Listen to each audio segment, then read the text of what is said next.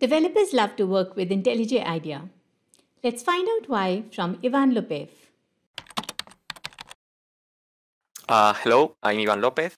I'm a Micronaut framework committer working at Object Computing, and I work remotely from Madrid in Spain. I switched to IntelliJ IDEA around 7 or 8 years ago, and I've been a happy user since then. I started using IntelliJ IDEA because of Grails. I was working a lot with the Grails framework, and previously I was using GGTS, which was Groovy Grails tool suite that was based on Eclipse. But with the time, they stopped supporting the tool, and the Groovy support was really worse. So what I wanted to have is a new IDE that helped me to basically do my job. So I looked a few options and I switched to IntelliJ. And I have to admit that at the beginning, it took me some time to get used to it because it's different. But after spending some time, I learned how to love it, and I still love it.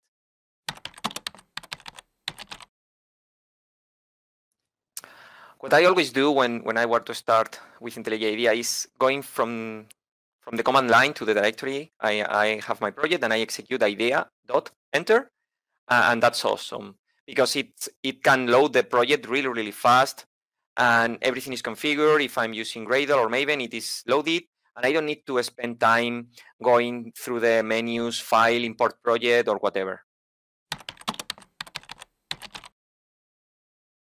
Oh, I love a few things. I like that it's fast and it really understands my code.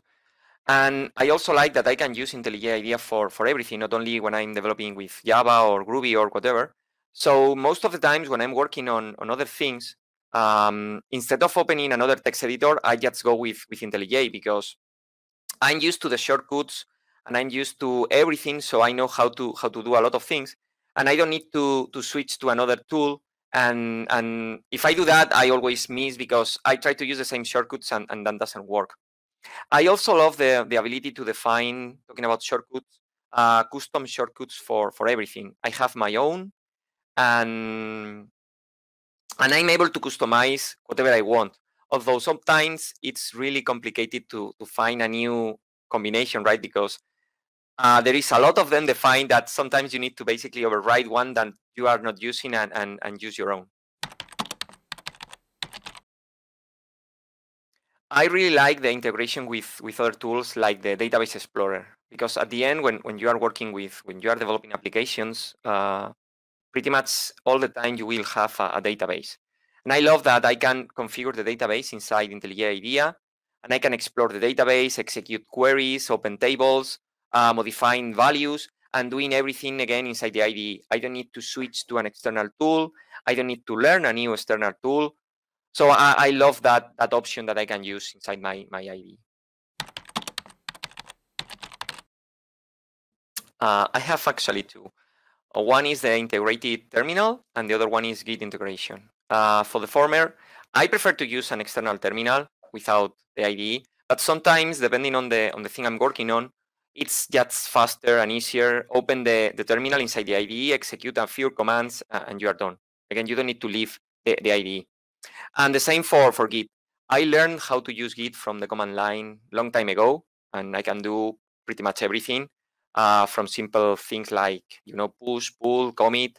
But I also can do interactive rebases, bisect, Git add patch, things like that.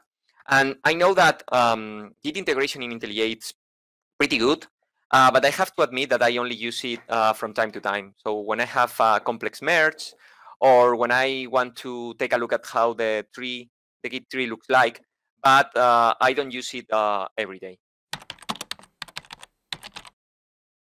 I think is the smart auto-completion and hints with the code. So, for example, when you are writing lambdas or some if-else blocks, you write it, and then you see that the IntelliJ shows that pieces of code with this orange background.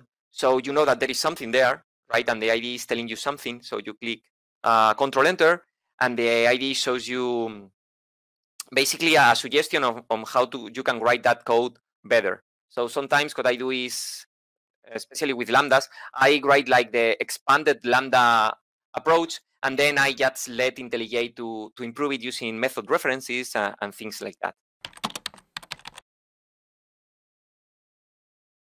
No, I think that's all. I really love IntelliJ. I've been using for a long time, and I'm pretty happy with it. Thank you.